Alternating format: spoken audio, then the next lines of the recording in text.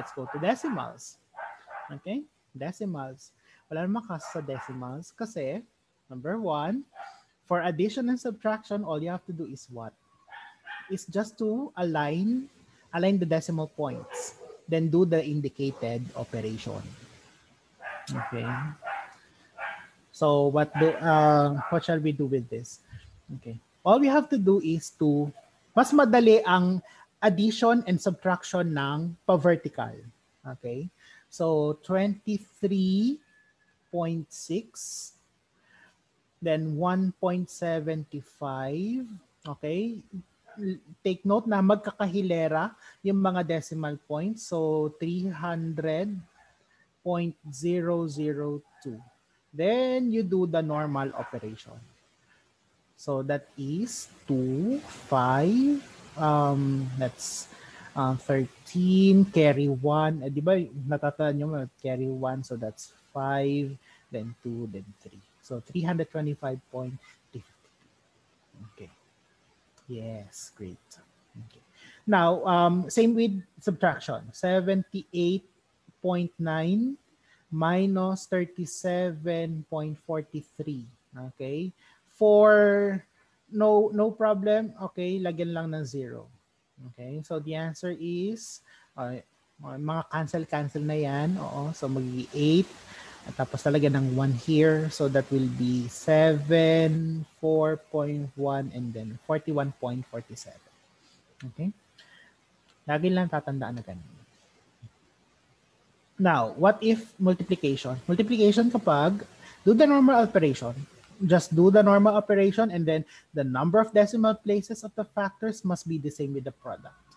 Okay? So 40.012 times 3.1. So that's 40.012 times 3.1. Okay?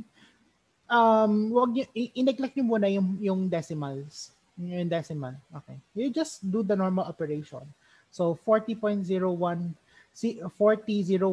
times 1 is just the same. 40.012.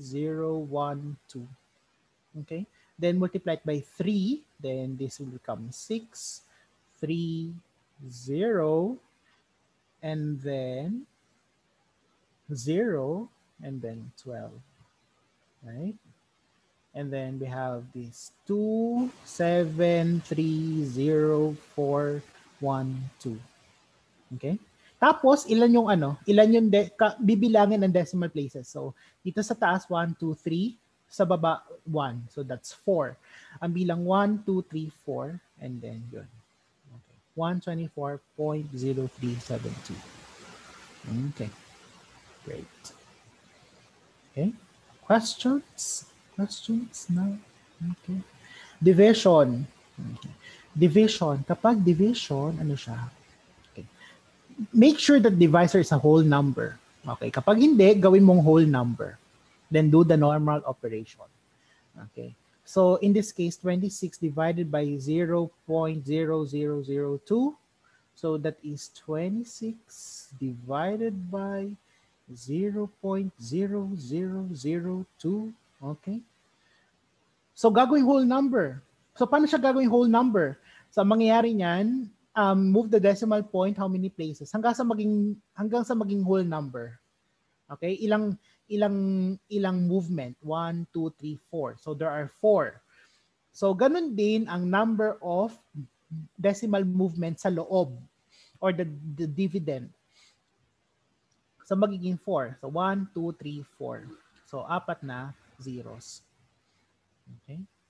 Then that's it. So 26 divided by 2, then that's 13. No? 13. Kaya lang, meron pa ditong 4 na zeros. So idadagdag mo yung 4 na zero. 1, 2, 3, 4. Ayun. So ganyan siya. No,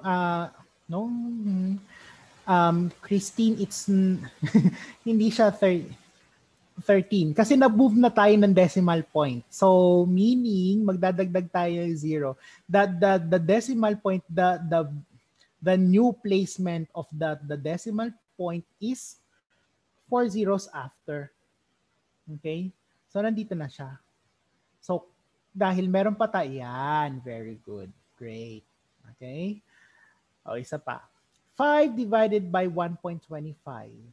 So, that is, nasa loob si 5, and then 1.25. Okay, so 1.25. So, gagawing whole number. Gagawing whole number, no? So, that is 2 decimal places. 2 decimal places din. So, nandito ang decimal point. So, magiging, instead of 5, magiging 500. Okay? So, ilang 125 meron sa 500? That will be 4. Tama. 4. So that's 500. So, that is 0. So, the answer is 4. Okay? Questions? May tanong pa sa decimals? May tanong pa sa decimal? Okay, I'll give you some tip on multiplication. When you multiply a number by 5, divide it by 2, then multiply it by 10. Sige, mamaya tayo sa conversion of decimal to fraction. Okay, when you multiply it by 5, divide it by 2, then multiply it by 10. Example. 12 times 5. Magsimple muna tayo. Kalahati ng 12 is 6, right?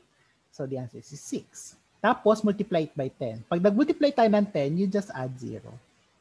But then the answer is 60. Ganun lang siya. Again. Let's say 19 times 20. Sabihin natin 23. 23 times 5. Kalahati ng 23 is 12.5, right? 12.5. Tama ba? Hindi. Okay, kalahati ng 23 is 11. 11.5. Sorry, 11.5. It's 11.5. Okay. Then multiply it by 10. Okay. Di 115. O, ganun lang siya. Okay. Ganun lang siya. Yes. Tama ba? Tama. 115. Okay. Another tip. Okay, another tip, you can do divide and conquer. Tips on division, you can do divide and conquer. Why? Kapag ganyan, you can, halimbawa, 84 divided by 12. 84 divided by 12. Alam mo, divisible siya na, ang 24 divisible ng 12, right? So, ang mangyari niyan, so you can divide 84. You can divide 84 by 24 at saka ng, para maging 84, ilan na lang kulang? 60. Right? 60. So, ang mangyari niyan, 24 divided by 12, 60 divided by 12. 24 divided by 12, that's 2. Okay? 60 divided by 12 is 5. Then, syempre, pinaghiwalay mo, di pagsamahin mo ulit, 2 plus 5, that is 7. Pwede siyang ganon. 175 divided by 25, you can split 175 into 175. Mas madali yan. Diba? Divided by 25, divided by 25. You can have, this is 4. 100 divided by 25 is 4. 75 divided by 25 is 3. So 4 plus 3, that is 7. You can do divide and conquer. Okay? Or, pwede mo ring paghati-hatiin yung divisor in such a way na 175 divided by 5, then divide by 5 ulit. Okay. You can do 84 divided by 4, then divided by 3. Just the same.